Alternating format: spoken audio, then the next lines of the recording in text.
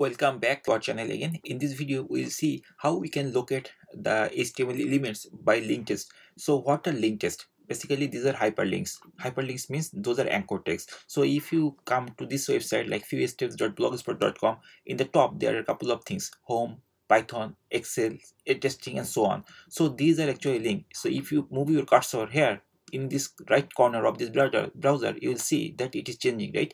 So right now it is Python. If we move in the top of the Excel, then we are seeing that it is Excel. In this way it is changing. So basically these are hyperlink.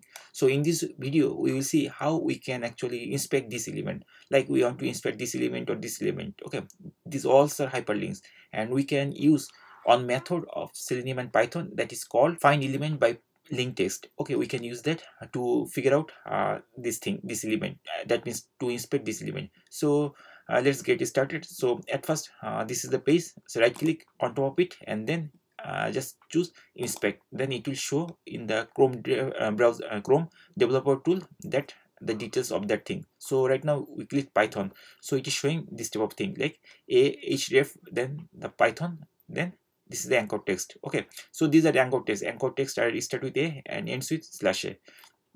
Okay, and inside it is the link or URL. Okay, so we need to inspect this element. We already did that. Now we will check whether by using that method, that means the method find element by link test, we can actually trace this element or not. Okay, and the text of the here is Python, right? We need this word. Okay, so let me do one thing. Let me double click and copy this thing first, so that we don't need to copy it again.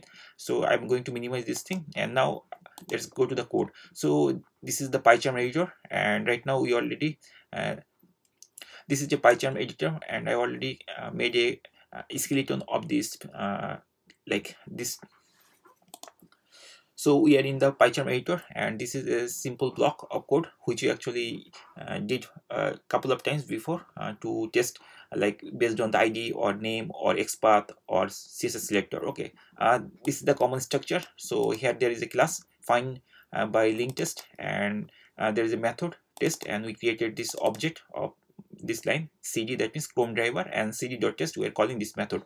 And here we need to change this URL, right? So here what is the URL? The URL should be like this, right? So I'm going to right click copy, this is the main URL, and then I'm going to here, and then I'm changing the base URL. So basically the base URL is still this part. Okay, we can actually delete this thing, instead copy same thing, it will be the same thing. Okay, or if you wish you can also paste it which you copied there, it will be the same thing. Okay, now it is the base URL, and this is locating the driver. The driver is there, it is using Chrome driver, and then after that we are opening this URL.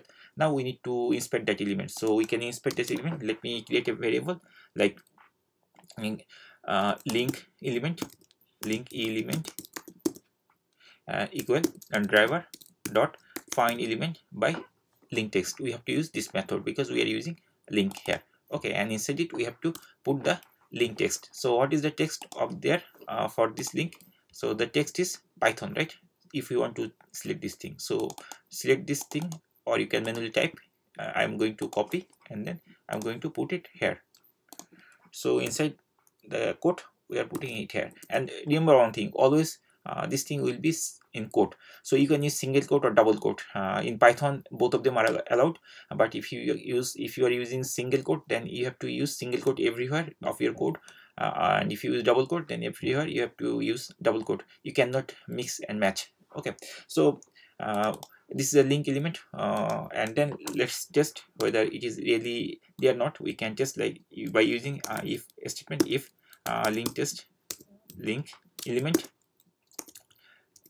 is not none, that means it is present, then print, then you can print like found link text.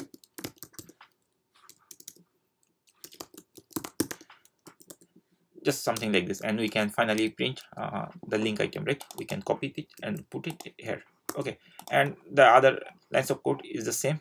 We will wait 5 seconds, and after that it will be closed. And this is the test method. And then by these two lines, what we did, we created an object of this class, and then after that we creating object, we are calling that method from that object. Okay, so this is the method test or function. Okay, in this way we did this thing. So this is the script. Now let's run it. We can run by right click and then choose run example, this file name, and then it will open the browser, and then it will go to that particular website, and then it will try to inspect that element. But here let me show you one thing. This script will fail. Okay, I'll show you now. So here if you go there, you are seeing that it is giving this type of warning. That means it failed, and there is exit code 1. That means it failed. There is some error. So what is the error? If we read the details here, so no such element, unable to locate element, and then method name link test. Okay, this is the link test. We know this method is correct 100%, and selector Python. So, and this Python is also correct. How we know? Because we actually inspected by like this way, right? So here Python. But see one thing. So when it opened the website, okay, so these are the links. Here we are seeing home, Python, Excel, testing, HTML, this text. But here the text are capital. But when we inspected this element, we are seeing these are actually small letter, Python, right? Capital P and small letter.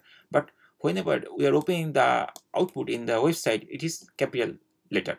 So whenever Selenium and Python altogether, they are trying to search this text Python, it is unable to figure out where is the Python, right? This is case sentence, right? All are capital. So what we have to do? We have to change this thing. Okay, so here we are seeing capital. So if we can change this thing, then it will work. So let me change this thing like Python, Python. We just PY.